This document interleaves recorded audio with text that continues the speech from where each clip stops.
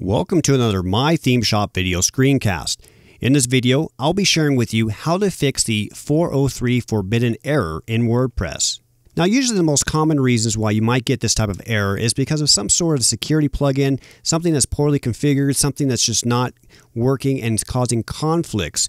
And sometimes a security plugin that may not work with your type of WordPress version or a WordPress theme or plugin can trigger this type of error.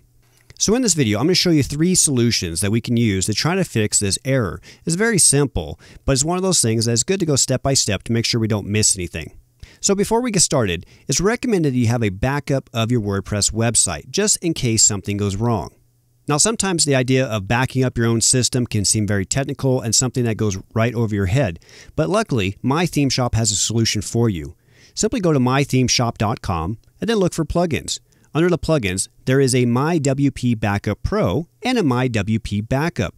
Based on your needs, you can pick the right plugin that's going to simply help you back up your system automatically. This makes it super easy in the event that you need to make a backup or you need to reinstall a backup. Again, this is super simple and very easy to do with this type of plugin. Okay, so one of the first things we're going to look at is a security plugin. Now, if you go to your plugins and you look at the type of plugins you have installed and activated, do any of them seem like a security plugin? Now, if you have a lot of plugins, you may have to go one by one to figure out if one is a security plugin, because again, they could be causing an issue in terms of an IP address issue or another kind of authorization issue. So if you do not have a plugin, then obviously this might not be the area of concern, but it's always good to have a good security plugin. Now, we recommend WordFence. So all you have to do is go to your plugins and click Add New. In the keyword box, simply type in security. This will bring up a lot of different plugin options. And of course, the number one is WordFence. And as you see here, there's over 1 million people using this plugin. So obviously, you know it must be good. And what's great about this plugin is very simple to use, and there's a lot of things inside of it that's really going to help you keep your website secure. So say for an example, though, you do have a plugin installed. So say you have a plugin installed and it's simply not working correctly, or maybe you just added it and now it's causing the 403 error. We simply need to go in and deactivate this. Now, it could be something where you can simply just go in through your admin panel and deactivate this, and that works great. But obviously, if you're having the issue where you cannot even access your website or the page, then we need to do this manually. All you have to do is log in via FTP. I'm using FileZilla. Simply go to your content folder, now look for plugins, and now look for the plugin that you think is causing the issue. Again, if you just uploaded a plugin, you're going to know which one kind of caused the issue. So all you have to do is click on it and then just rename it. So if you right click, go to rename, and now just add something that you can remember to know that it's something different. I'm going to put _old, and now I'm going to save it. And what this does is automatically deactivates this plugin. So now I should just be able to access the website, because if it was blocking me before and now it's deactivated, I should be able to log in and then I can delete this plugin. Now, of course, if you do not know which plugin is causing the issue, it could be that you have to go plugin by plugin until you find the one that's doing it. And again, a plugin may not be the culprit that's causing the conflict. So let's look at another issue. So there's a good chance that maybe you have a file permissions issue.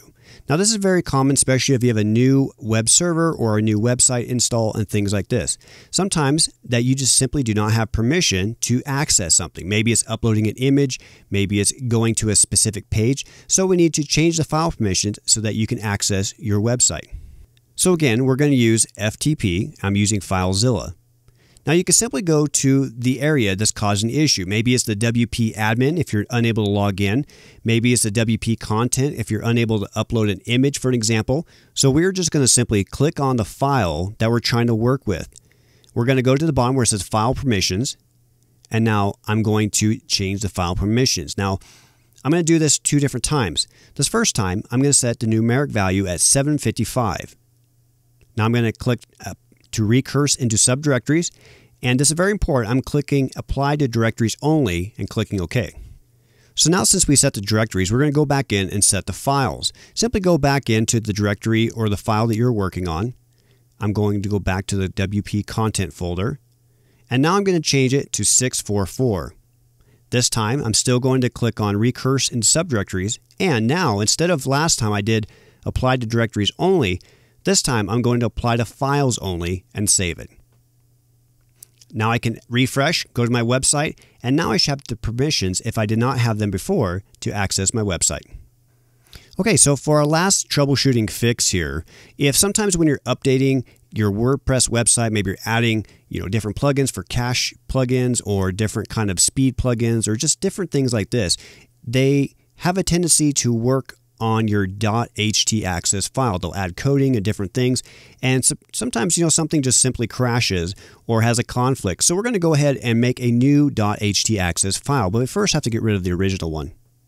So again, what I would recommend is downloading this first. Again, I'm using FTP, and you might use your own file client, whatever kind of FTP client you want to use, or file manager and cPanel, whatever you want to use. But it's one of those things where when you find this file, simply try to download it again if you can.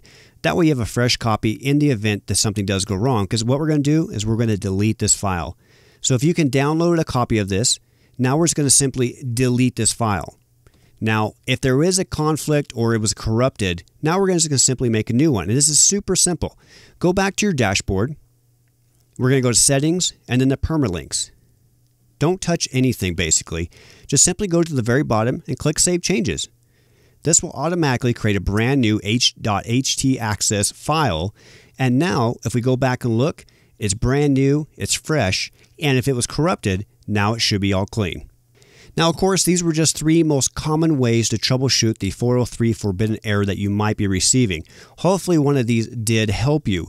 But if for some reason, if one of these did not help you and you're still having the problems, you may simply need to contact your web hosting provider just in case there's something going on in their server or their domain names or something going on that's causing your issues. Check out these other helpful videos from our channel. All the videos are in-depth and helpful to not only someone starting out with WordPress, but even to advanced users. Also, please subscribe to our channel by clicking on the subscribe button if you have not done so already. Thank you again for watching, and if you have any questions or concerns, please feel free to ask them by clicking on the support link provided.